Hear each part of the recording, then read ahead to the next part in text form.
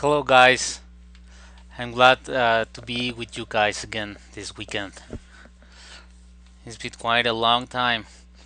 I was on holidays, so it was New Year's in Western world.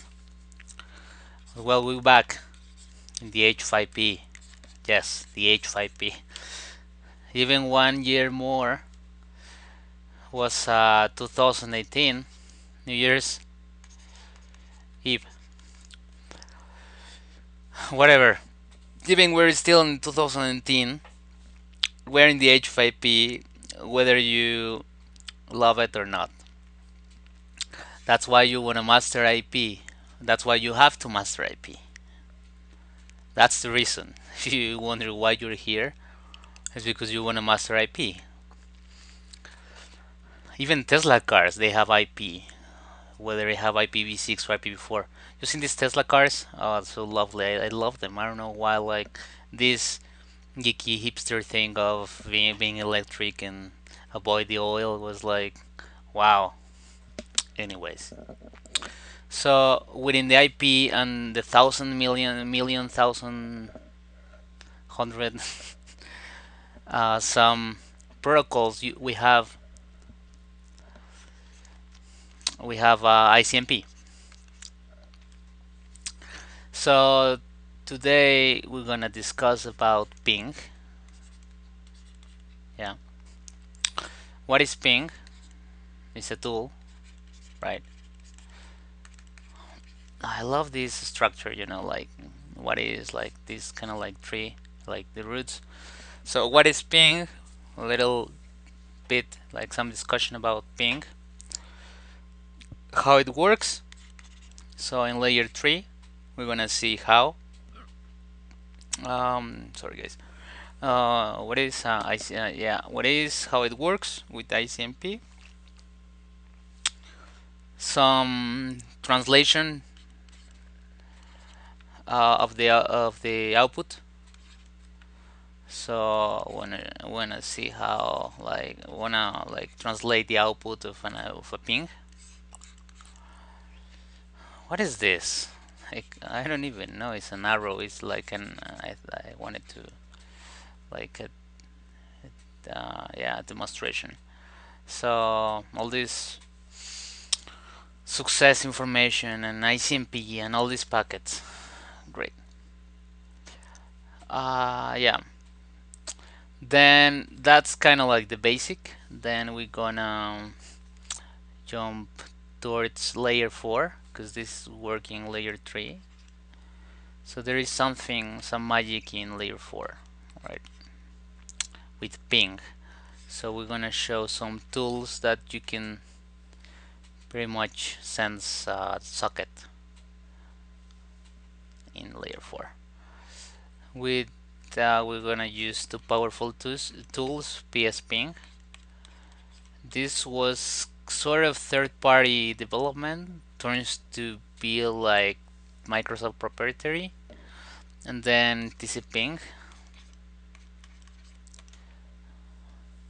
Those tools are capable to sense either layer 3 and layer 4 at the same time. That's awesome. So yeah, and then some demonstration, obviously, and then how you can get these tools and how you can install these tools. Yeah, cool, cool guys. So without further ado, let's start with this. Okay, guys. So I already cleaned up my whiteboard. So let's start with this like ping. We're gonna discuss about what is ping. Okay, so ping is a tool. So for instance, if you're studying some electronic engineering or electric engineering, and then like you will fulfill for a lot of like theory about volts and energy and atoms and all these things, but you haven't like seen like in reality how this works. Like you, of course, you cannot measure volts with your hands, with your fingers, right? So you need a tool in order to like validate what is going on in electricity and electronic stuff. So there is some device, like there is, for instance, some device, the multimeter, right? There is a multimeter. Then you have the negative side and the positive side. So then you, as a student or as a worker, whatever, you're capable to measure voltage and all these electronic and electric metrics in order to identify whether it's real or whether it's working. Like, for instance, I have at my home one multimeter just to troubleshoot some light. Um, I'm lately into IoT automation projects, so I use this to transform some of my rooms in my home. Yeah, so just to see like around 123 volts around, because it's not calibrated, so sometimes I get 118, whatever. Okay, so what is a multimeter? In this case, it's a tool to measure electricity and electric theory. So in this case, ping is a tool for for reachability. We want to identify reachability between two endpoints. Reachability. Okay, so this tool will help us to identify reachability between two endpoints, whether it's in the same house, in the same campus, or worldwide transatlantic reachability. This is so prehistoric tool. Okay, so yeah, let's do some testing. Yeah, remember guys, ping is a tool. It's not a protocol, it's a tool. Okay, just keep this in mind. Okay, so let's execute some ping. um, okay, so let's ping h5p.com. Okay, so as you can tell, it going towards DNS of Google, and then yeah, that's a perfect example. I love this. Why? Let's translate this. So when I execute this command, this tool in Windows, I'm right now in Windows. By default, it will send 4 packets, right? So how many packets it send? 4. Then the destination, because h5p.com from my computer in my room, I just received 2 packets and I lost 2 packets. So these first 2 packets was lost, the second, the third, and the fourth. So the second pair was received. So 50% loss, obviously, 50% received, obviously.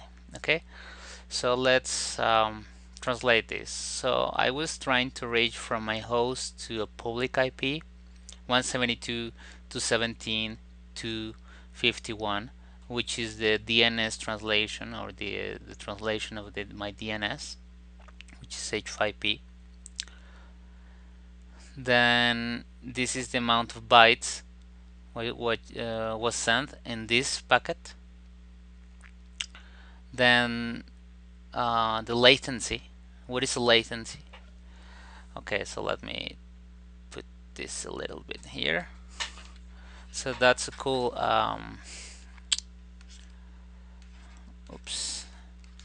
latency, right? So that's important. Latency, it's a delay round trip, basically. Delay round trip. Round trip time, delay. So let's bring back my TCP. So what is the total amount of time it will take me from my room to H5P back and forth? So it took me 79 milliseconds. That's crazy. crazy quick. So it took me 79 milliseconds to go back and forth. So which one of these four packets was the minimum latency? It was 74 milliseconds. Obviously, this is the minimum, right? This was the maximum, obviously, 79. What is the average? 79 plus this between, sorry, 79 plus this divided in 2, right? Obviously. So the average is 76. So you can sample like up to 10 and then you do like, you can get the minimum and the maximum, okay? So this is an average from my operating system, which is Windows. In case you have Unix, when you execute ping, by default it's unlimited. It's sending packets unlimited. In Windows, by default, is sending just 4 packets. Okay,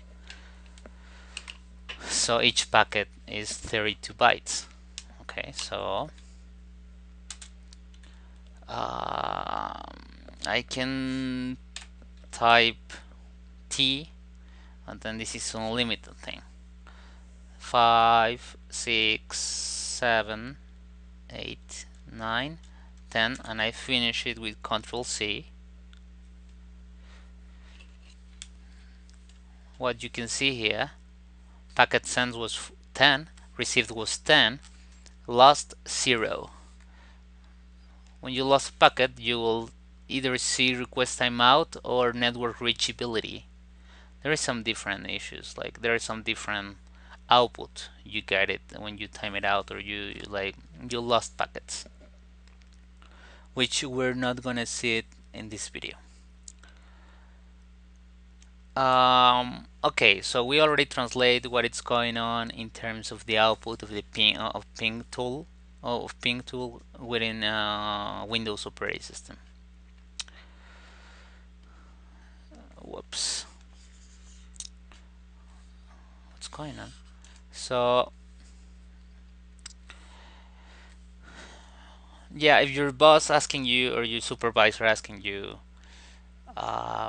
what is the latency between our data center in Ukraine and North Dakota?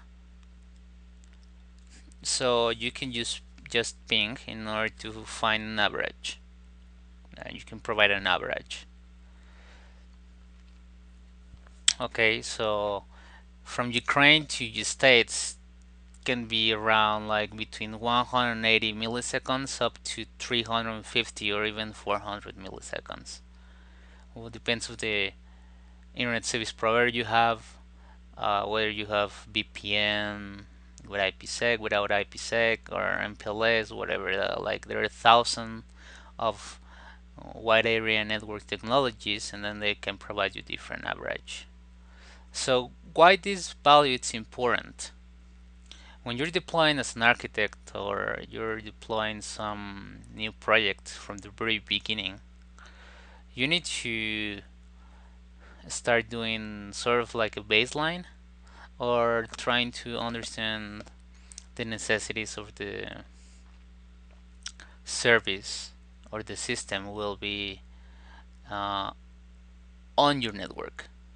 Means if there is a critic finance high algorithm system where need to get like low latency, maybe they will say, hey dude, I cannot handle 73 milliseconds. It has to be like shorter these values. So you need to consider this in mind. This is quite important, right? Yeah, when you getting quotes with your project manager or something related, like this will be like, well, like many metrics, but this is one of them. Okay, so you can quickly go with ping tool and you can get this metric. Okay, so at this point we understood like the output of ping. Yeah, I don't have running now.